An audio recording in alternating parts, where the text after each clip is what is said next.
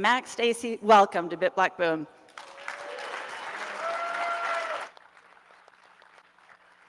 I think, hello, I think Lynn said something about if you don't know who we are, then you shouldn't be here. Anybody not know who we are?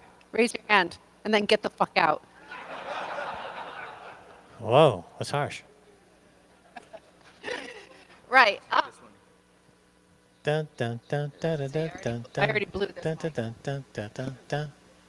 Yeah. So, hello. First of all, get your ass to El Salvador because it's not nearly as hot as this place. Holy shit. Like, Whoa. it is so hot here. What the hell? What do people do here in Austin, Max? It's hotter than a crab's ass. Oh my God, I couldn't believe this. And it's like 32 degrees inside. Yeah. Yeah, it's quite a contrast. Like, I want to put this hoodie on because I'm so cold. So, you know, I brought this up here too, because my name tag, they said, well, you know, basically we told everybody if they don't know who Max and Stacy is, then get the fuck out. So that's why nobody here raised their hand. But so we don't need to put your name on your name tag, they said. So they put El Salvador as winning. And when I was out there, and lots of people were stopping and saying, you know, all sorts of stuff. But several people told me El Salvador has to win. It has to win. Right? So this is kind of the theme of what we're going to talk about is why El Salvador is winning and why we all need to make sure El Salvador wins, because El Salvador is the ARC. El Salvador is Bitcoin country, and we need El Salvador. Everybody needs El Salvador. Every Bitcoiner in this room needs El Salvador to win. Yeah, it's the indispensable nation at this time. So it made Bitcoin legal tender, and the ethos and philosophy of Bitcoin is percolated throughout the country, throughout the leadership, throughout the population, and it's becoming really the Bitcoin citadel. And it's fundamentally changed the country and the region. And I think, for example, the president has decided to clean up the gangs in El Salvador, and that's yep. You know, because, you know, with Bitcoin, it demonetizes violence and it monetizes peace and love because it's unconfiscatable. I saw Tone Vay's, there's Tone, and you know, somebody said Tone actually kind of invented the term unconfiscatable. So yeah, okay, because I use it a lot, so I'm glad to finally give credit to the guy who came up with it. So because Bitcoin is unconfiscatable and you can't confiscate Bitcoin through coercion, through violence, through force, you have to come to the transaction with something peaceful, something somebody else wants for your Bitcoin. So it demonetizes violence. And we see this in El Salvador. They became violence intolerant. They said, we don't need violence. We're going to get rid of the violence. And as a result, there's an incredible renaissance, as Stacy likes to say. Max has read all the slides, and he's like running through them all right now before we could get to them.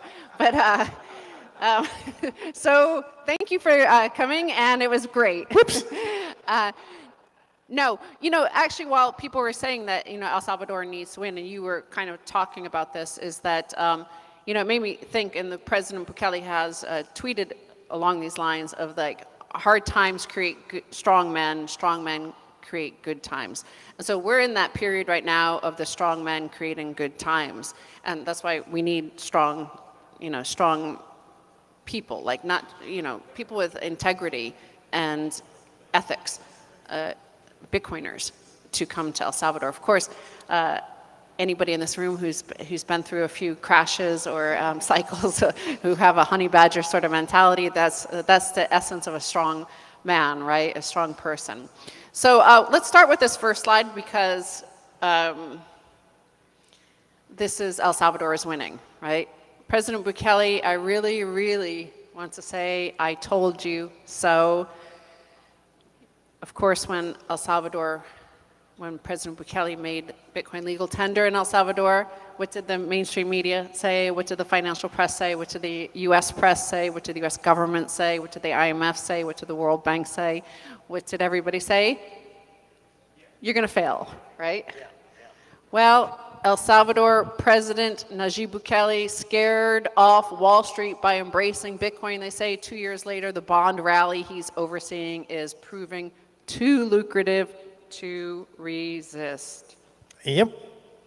The economy has benefited wildly. So the bond market, the Salvadoran government bond is the best performing bond in the world this past year.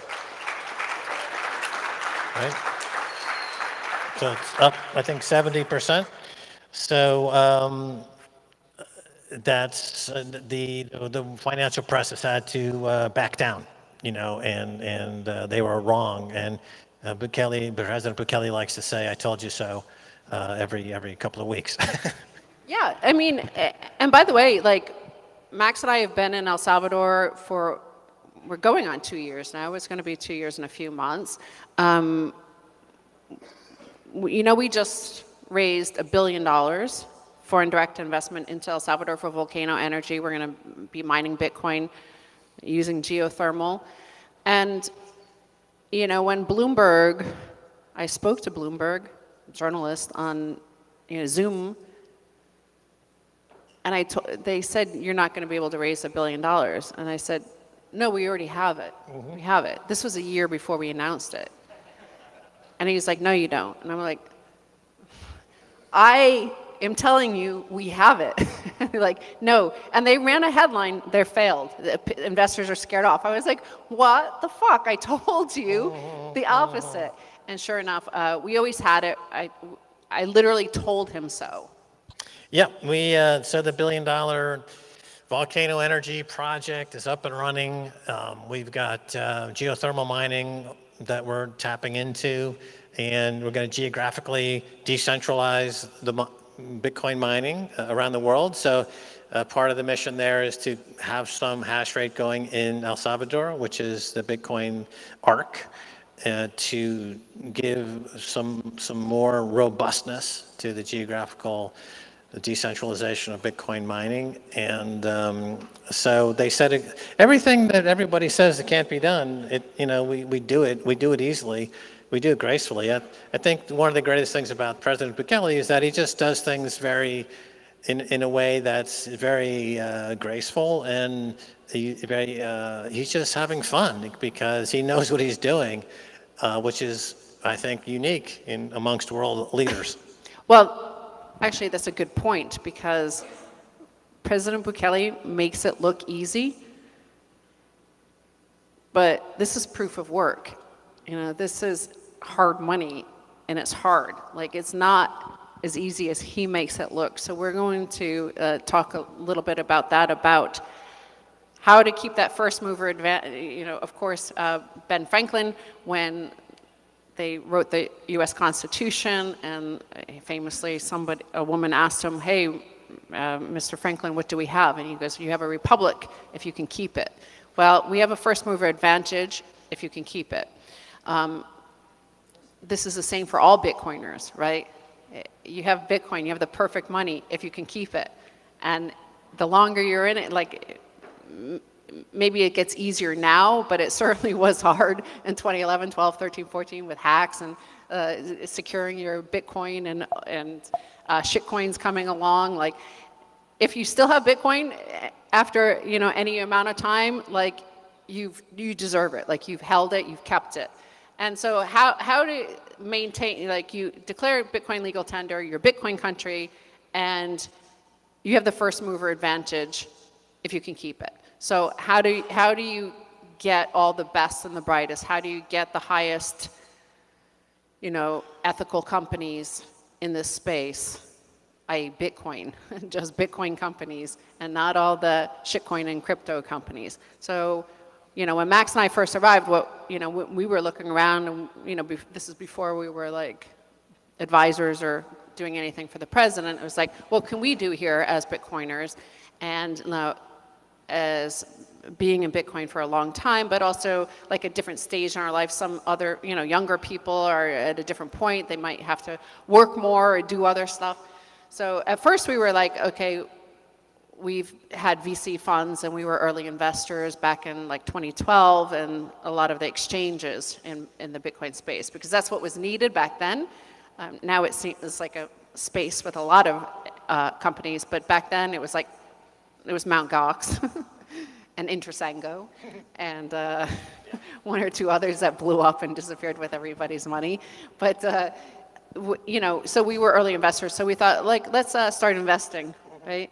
And startups in El Salvador in the Bitcoin space.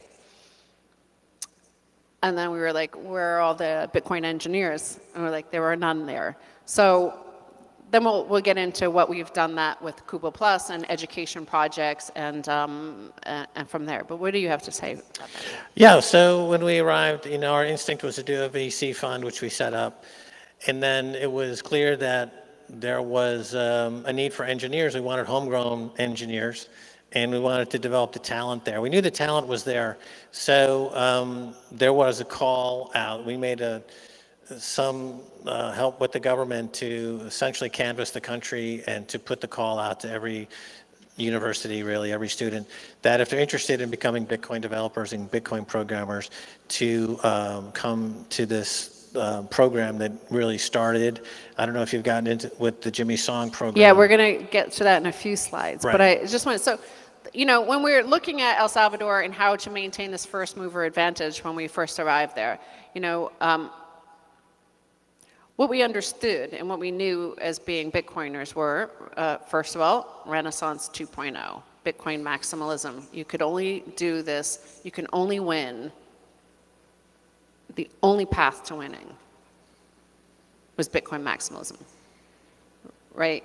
You could do shitcoinery like Dubai, or Hong Kong, like all the space to compete for those 25, 30,000, whatever, how many ever shitcoins there are, that's a race to the bottom, right? But if you could be not only effortlessly cool, like President Bukele, and have, the coming out of the hard times that created the strong men, and having that transformation of your society that is so unique, is such a unique moment in history. For me, why I called it Renaissance 2.0 is the same thing with Renaissance 1.0, is when I look at the history of what happened to Florence, the florin came first, the perfect money at that time that the florin represented in terms of a standardization of the weight and the confidence of merchants throughout North Africa and other parts of the world to accept the florin. That, the perfect money, led to the Renaissance as more and more wealth came to Florence and participated in and built this economy. And I figured a year and a half ago, 2 years ago, that this same thing could happen in El Salvador. So, from that foundation of having Bitcoin legal tender, a great leader, the equivalent of a Lorenzo the Magnificent in Florence, that we could attract those equivalents of the best merchants in the world, i.e. the best Bitcoiners and the best Bitcoin companies. Right. Bitcoiners are born twice, right? When they buy Bitcoin, they become a Bitcoiner, then they become Bitcoin maximalists. Really, the second birth, right? That guy was just reborn. Just sprung into existence spontaneously out of the womb of Satoshi. Dunking him under the water. He's gestating in there for 9 minutes, and then the block just happened. And he burst out of Satoshi's womb. Because Satoshi's woke, so of course he has a vagina. Of course. Let's not be kidding ourselves. He's an hermaphrodite. And what the fuck was I talking about? I can move to the next slide if you want. Oh yeah, Bitcoin maximalism. You're you're born twice, you see. So you're born as a Bitcoin. And as Jesus said, the path narrows. You know, people say, why are you so toxic, you fucking asshole? To me, they say that. That's me. That's like what I say. And I say, good morning. And they say, why aren't you more accommodating? Why don't you open the floodgates and welcome all? Because the path narrows, and Jesus would say. The path toward maximalism gets narrower, doesn't widen, because you have to come to grips with yourself. The maximalism is to know yourself, which is the most horrifying experience anyone can have, to know yourself. We spend our entire life avoiding that confrontation. But with Bitcoin, you must face yourself to become a true maximalist and to prepare yourself for the Bitcoin singularity, which is coming soon. Okay, shut the fuck up.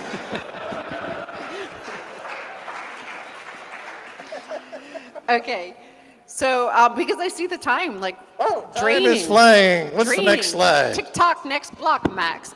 TikTok next slide. So Enlightenment 2.0, life, liberty, property. Going back to the first slide, or the first concept of, we have a republic if you can keep it, is we have the shining city on the hill is now El Salvador. Life, liberty, and property are protected.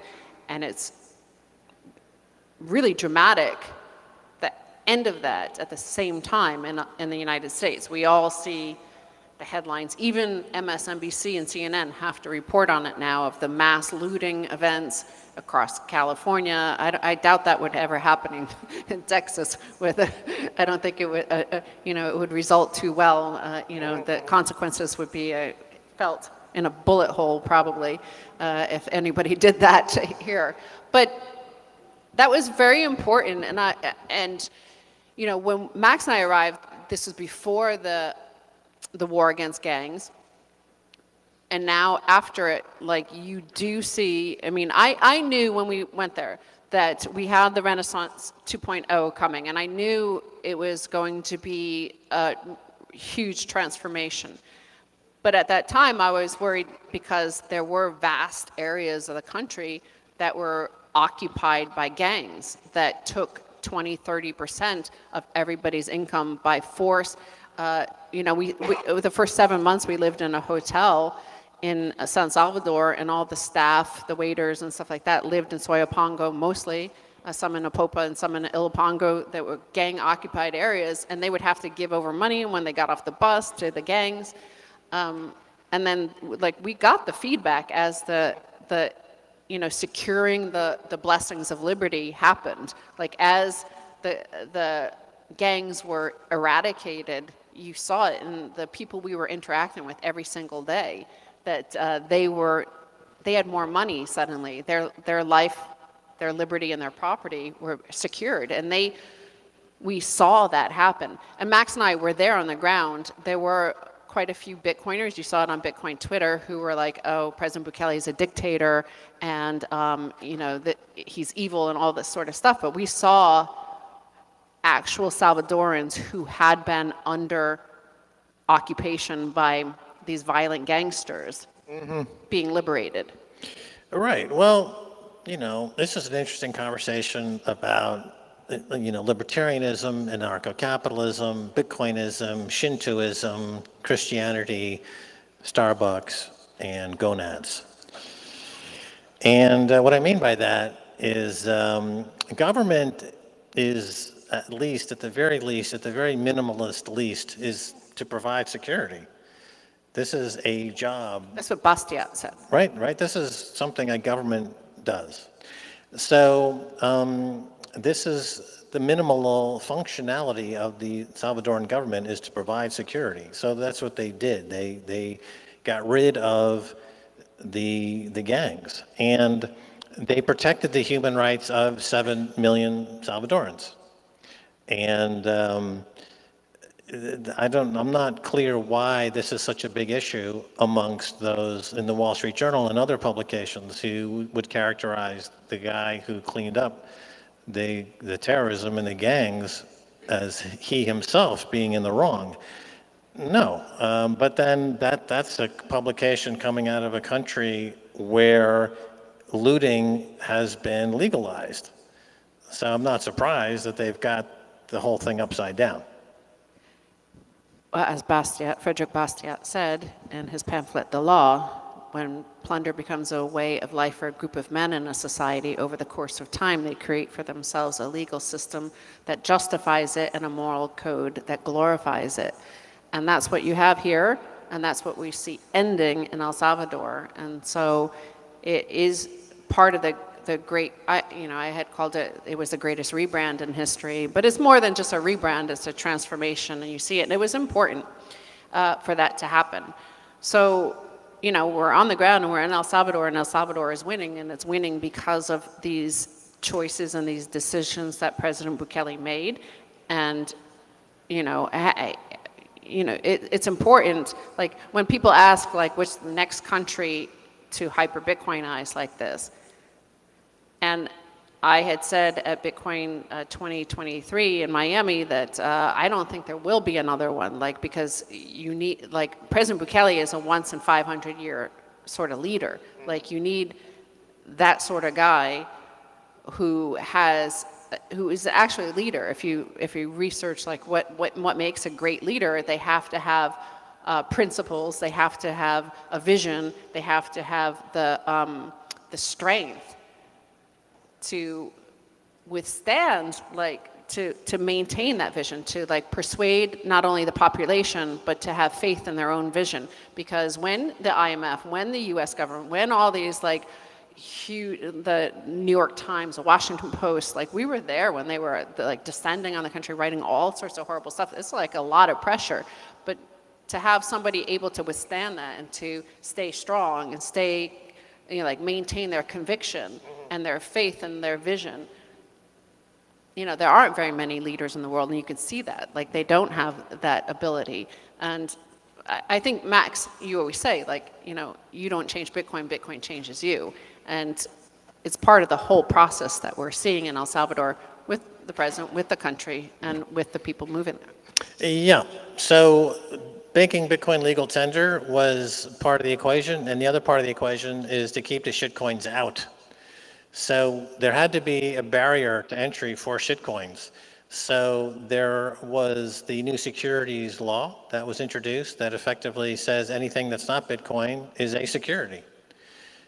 And so during the last year, when Do Kwon blew up, when Celsius blew up, when all these shitcoins blew up, Sam Bankman-Fried, all these things blew up, nothing like this happened in El Salvador.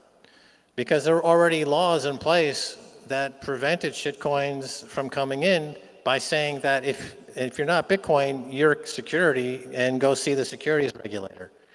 And of course, the cost of going through the securities regulator was too high for a shitcoin, so they didn't do it. It was an effective barrier to keep the shitcoins out.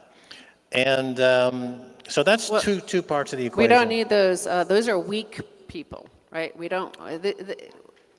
The good times only happen because of the strong man. We're still in that process. We need to have all the good, high ethics people there and contributing. It's a semi-permeable membrane, right? So the Bitcoiners, the maximalists can get in, right? But the shitcoiners, there's a very, very high barrier to entry, and it's been very effective so far in keeping them out. If you ever show up at the airport in San Salvador, Max is there, checking everybody, see if they have Doge or whatever shitcoin in their pocket.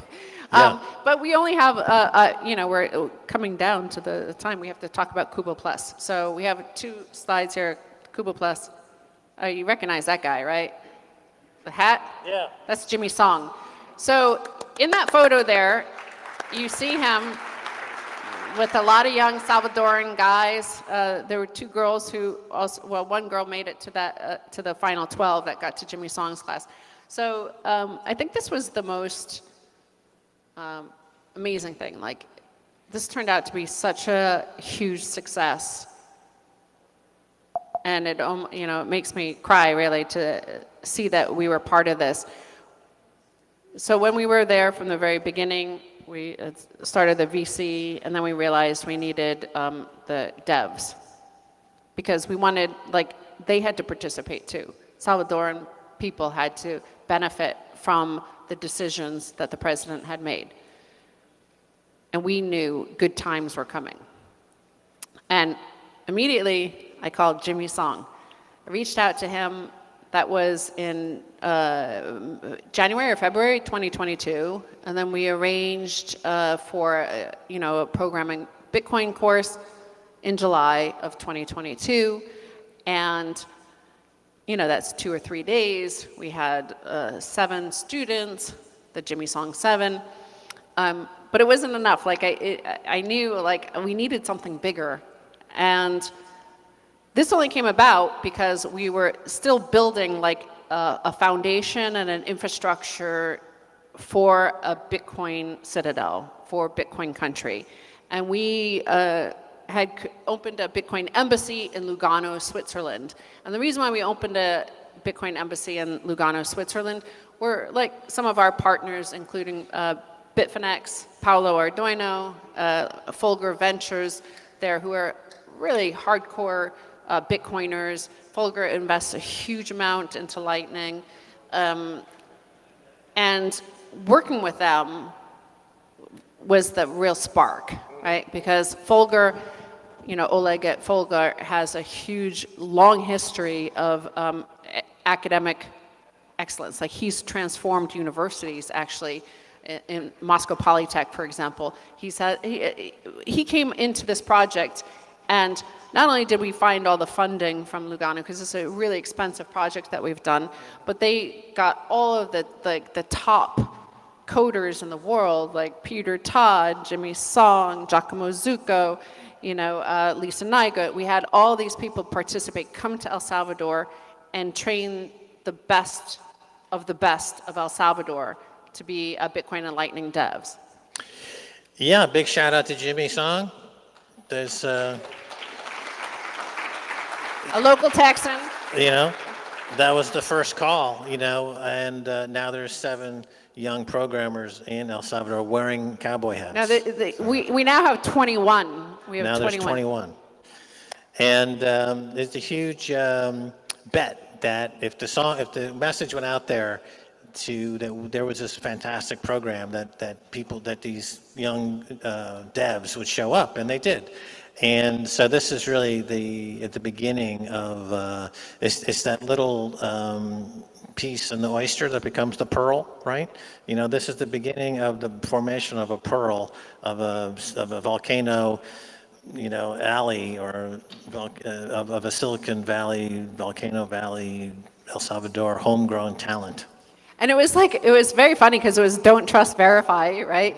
So we went to University Don Bosco in San Salvador, in Soyapango, and they, I think it's like a Christian university, private university, that they have some computer science course, and we asked them, they emailed all of their students to invite them to participate in this.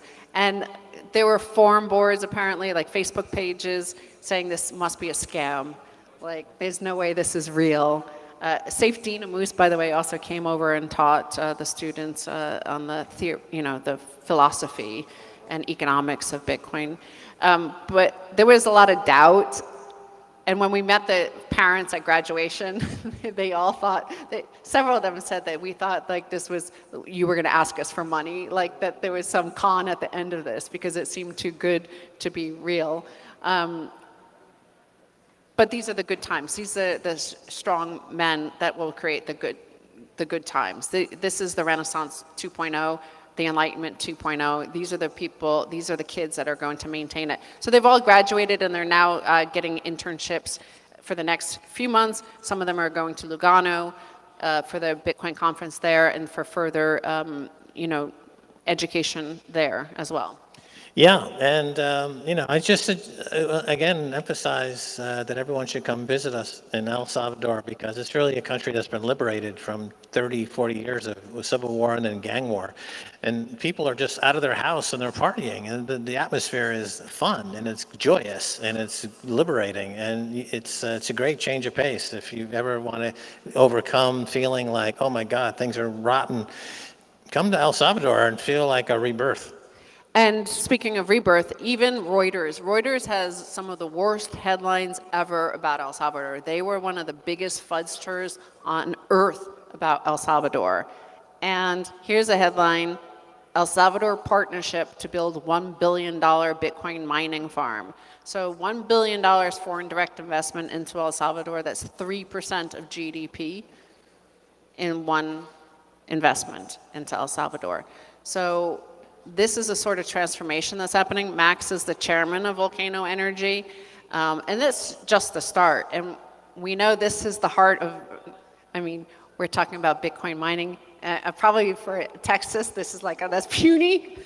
Okay, we know you have massive Bitcoin mining operations here, but come to El Salvador, join us there, and we encourage more of you to actually come and build with us. I have a booth outside with pamphlet for how to move to El Salvador, how to move your business there, how to come join us, how to participate in Bitcoin country. Because El Salvador has to win, and El Salvador wins with Bitcoiners. Yep, and I think the Miss Universe contest is coming to El Salvador. They've allowed me to enter for obvious reasons. The best legs of Bitcoin. I think no one would argue that. So very excited. I root for me to win Miss Universe. What else? Fuck around, find out. Last two. And this is why we want Bitcoiners to come, because fuck around, find out. That was CAR. Because, of course, Central African Republic did make Bitcoin legal tender. They were the second one to do that. And that didn't turn out quite well because, of course, certain shitcoiners and private jets showed up and introduced Sango coin, and the whole thing fell apart very rapidly. So luckily, we never went down that path, and because we have a once in 500 year sort of leader. But, we welcome everybody to come join us in Bitcoin country. Yeah, everyone's welcome. Come on down. And vote for Max for Miss Universe. Vote for me.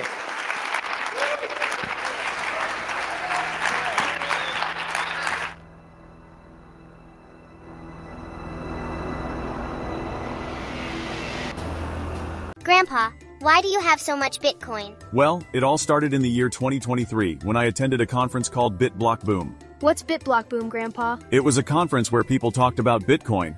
This was way back when we used something called the US dollar for money. What? Bitcoin wasn't always the world's money? If it weren't for great speakers at BitBlockBoom like Jimmy Song, Adam Curry, and Preston Pish, we'd all be living in pods and eating bugs. Instead, I was able to avoid fiat enslavement and secure generational wealth. F***ing legend. Be the legend your grandchildren deserve. Experience the best Bitcoin conference out there and join the Bitcoin revolution. BitBlockBoom, the only conference for true Bitcoin maximalists. Book your tickets today at bitblockboom.com and use the code BBB1 for a special discount.